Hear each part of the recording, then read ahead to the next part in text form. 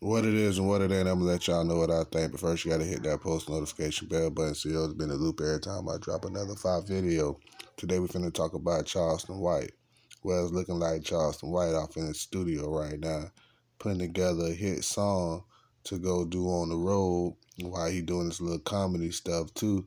You know, he just trying to get it bag by any means necessary. You know, he working on a new song in the same that T.I. is even talking about Trap Boy Freddy. He talking about he wanting all the fentanyl pills off the streets. And he was talking about, cuffing up and getting ready for visitation and stuff like that. You know, he was talking about everything in the song. And he had the producer back there punching him in, perfecting his words and stuff like that.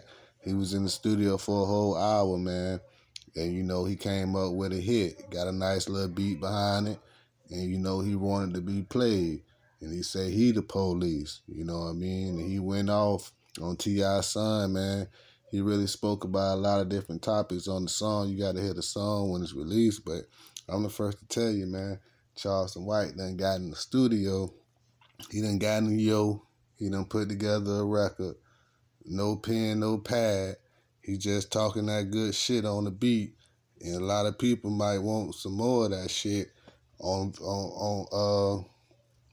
CD or something. You know what I'm saying? So yeah, man. You know, Spotify might get the streaming, and it might be on all platforms. But yeah, this just a start. You know what I mean? T.I. came with a diss track. Now, a couple of days later, Charleston White don't like that, so he had to get in there and not let T.I. outdo him. So we finna see what happened, man. Peace. I'm out.